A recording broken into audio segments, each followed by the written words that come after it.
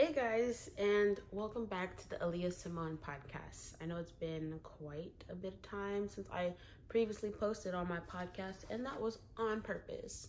So this was heavily planned, but what I want to make sure I do for y'all today is I've been saying season 4, season 5, season 4, season 5. Let's just say, it's season 4. Since it's long form content. But considering I have been doing a lot of shorts or like just short form content, regardless if it's on YouTube or IG or TikTok, whatever the may be the case, the main thing is that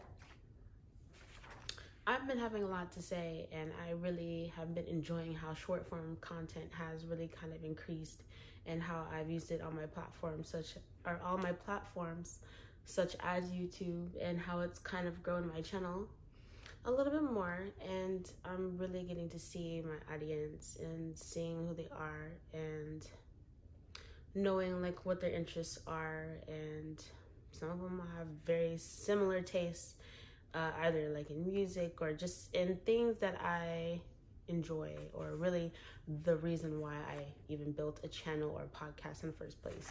So I'm really enjoying part of that community and growing that more. So as y'all know from the title, or at least from the podcast title, today I will be talking about the topic. And I had, this is sidebar, I had previously did a little couple shorts about my topic, kind of giving a little sneak peek, but I honestly took it down. It didn't get a lot of views anyway, but I don't know, I feel like me coming back with my long form content and then really kind of chopping up some of the conversations that you have in here is kind of the best thing that I can do. But the topic, without further ado, if you haven't already read it, is Love Truly Blind? And honestly, what really inspired me from that title was the show. The TV show is Love Blind, or Love is Blind. Yeah, Love is Blind, that's the show. And just to give you a little description of the show, it's where you have, I don't know how many exactly, but let's just say, for example, you have 25 males and 25 females, all single, go into these rooms where they talk to each other and build connections based off emotion, mental, spiritual connections. And at the end of their time there, or whenever they're in that, I guess, in that state, they would either end up proposing or they just don't continue forward with their relationship. So for the couples that end up getting proposed to, and they obviously, the woman says yes, then they go to like this honeymoon. It's a lot of mixers / activities they have for the honeymoon stage, where they're kind of like really seeing each other physically for the first time, because they only made connections based off of like emotional and mental and like spiritual connections. It's very like an intellectual and emotional connection. And so the point is really of the show is to kind of set apart physical attraction and emotional and mental attraction and spiritual attraction. So really it just takes the physical part out of there in the beginning, and it lets it go in there towards the end of their time, really like kind of courting each other and really like choosing who they're going to be with for the rest of their lives. So I thought it was pretty cool. It's, to me, I kind of, let me explain it a little further. So after the honeymoon stage, then they go to the real world, right? Where they interact in their lifestyles with their families, how their day-to-day is going to look, and kind of from there they'll truly see if they can actually be together and be a couple, a married couple at that, not just like boyfriend girlfriend, like a married couple. That's the point of the show, is to get married. and just taking some aspects away from the initial courting stages. And yeah, and then you get married like within 4 weeks, 10 weeks. I don't really remember how long the process is, probably like 2 to 3 months total, but it's a lot. And they have a reunion show based on, you know, the couples who stayed married, or the couples who made it to the altar but they said no. So I thought it's a pretty like interesting show, an experiment for love, as you can say. But I thought it was just pretty interesting to have people meet that way. Yes, it's a TV show, but it's just like how people meet that way in order to get married or meet their person is quite a journey. And the thing is, they have successful couples and unsuccessful couples, but the successful couples, you truly see like how their interactions, like in the pods, kind of like go into their daily lives and like how they interact with each other. It's pretty cool, pretty heartwarming as well, because you truly see these two individuals come together in like this unison way that takes a lot of negative aspects about maybe dating, like being too heavy on physical attraction maybe sometimes, or just too, I don't know what else I can say to it other than it takes away negative aspects about dating, or like potentially like egotistical ways of how people like look at each other. I don't know. It's a lot to like go into that. But the successful couples really have inspired me to know that love will always be there. And you just really gotta, it's almost like you gotta take the chance. I'm not gonna say like go find it, because I am the type to say like once you stop looking for love is when you find love. It's an old saying in a way, but similar to is love truly blind? That's an old saying as well. So is love blind in general? Yes. And the reason why I say is love blind in general is because when you it's like love and lust, right? And when you meet somebody, sometimes it could be in a lustful way and it can be mistaken as love, but the type of emotion that I feel that I know love is very selfless. And to think that a lot of people upon immediate interactions would be that selfless for another person just like that is a lot. And then also, again, this is a romantical relationship we're talking about. Are they going to be that romantic with their partner and, you know, go above and beyond if love was truly blind? And like that's kind of, I don't know how to like say it in that way, but like that's just kind of like an example, I guess. But some examples from like celebrity couples where I would feel like is love blind, in one of them, which, you know, kind of ended in a whole lawsuit case. But Johnny Depp with his girl, I just think that love, because I'm saying love is blind, even though that love was very much toxic, I think the blindness comes from not leaving or thinking that that is okay. The continuous abuse is okay. So I'm more so like, maybe some celebrity couples that don't have similar qualities or similar physical backgrounds or cultural backgrounds, Okay, and that just made me think of something. I don't know why I can't think of her name right now, but she was in Quantico and Nick Jonas's wife. I don't know why I can't think of her name right now. I literally was thinking of her name. I think it was Ruth. I'm so mad I can't think of her name right now. She's so pretty, but they have completely different cultural backgrounds. Nick Jonas is not. I don't know if it was Hindu. I don't think it was Hindu.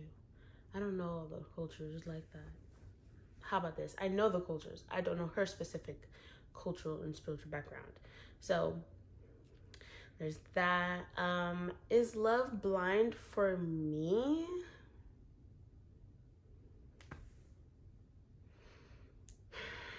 I ain't finna expose myself. So I'm gonna say yes and no because I feel that I've had relationships where my love for them was always real. I think the blind part where the love is blind may have gone, may have been truthful would be when maybe I noticed the quality that kind of later on backfired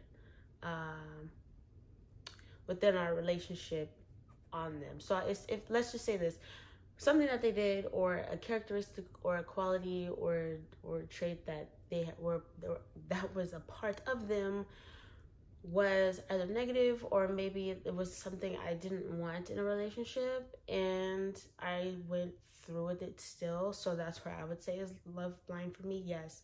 Is love blind for me for where I'm going to just be putting up with a whole bunch of like nonsense, abuse, whatever there is. I'm just throwing stuff out there. I'm not saying I experienced all those things.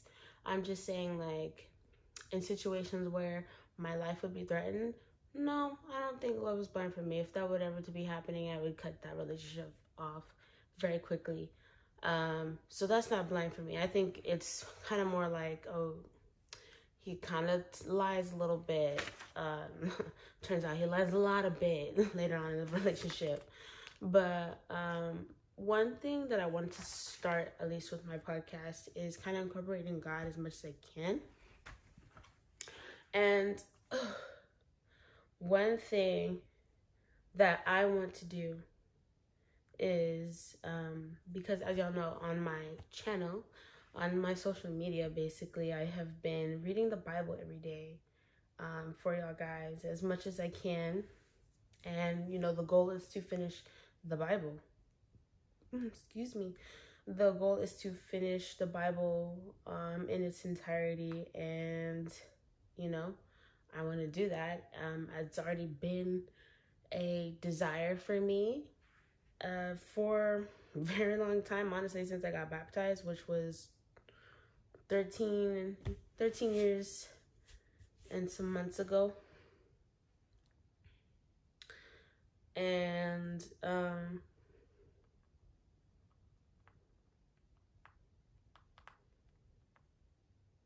sorry y'all, I'm gonna get this ready for y'all.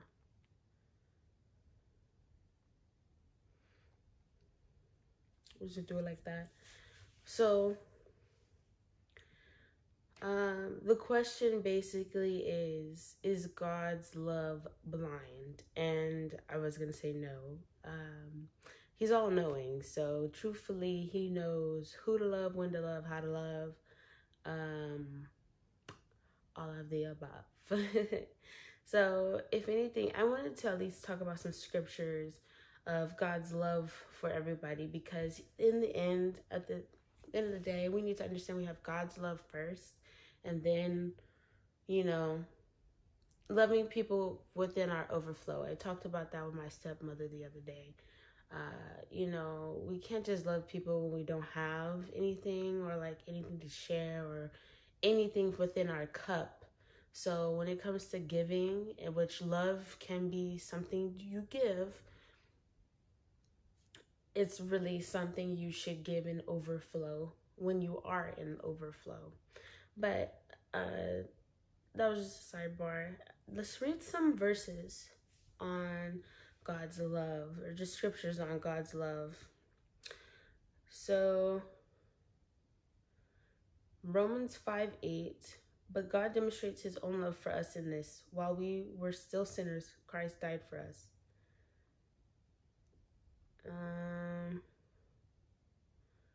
1 John 4:19. We love because he first loved us. Ooh. So he first loved us, and that's really how we even get to love in the first place. Proverbs 14, verse 12. There is a way that appears to be right, but in the end it leads to death. Probably the way to be right is to love and fear God. That's probably what it means. Didn't I just read 1 John? Okay. We'll do 1 John 4:9-11. This is how God showed his love among us.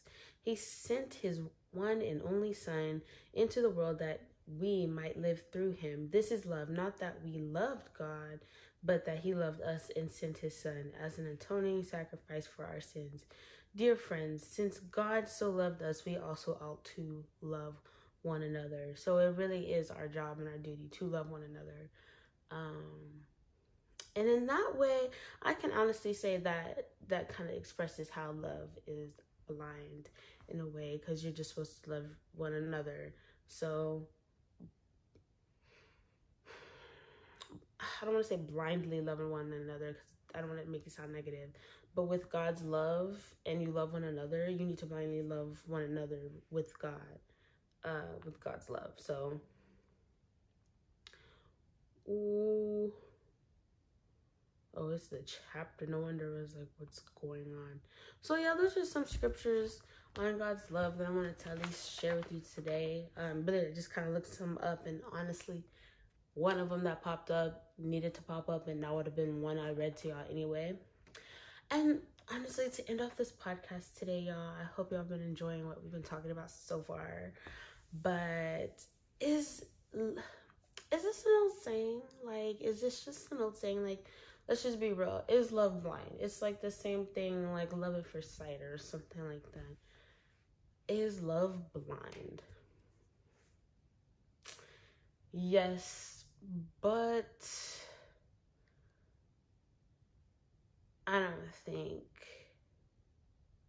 this old saying is so entirely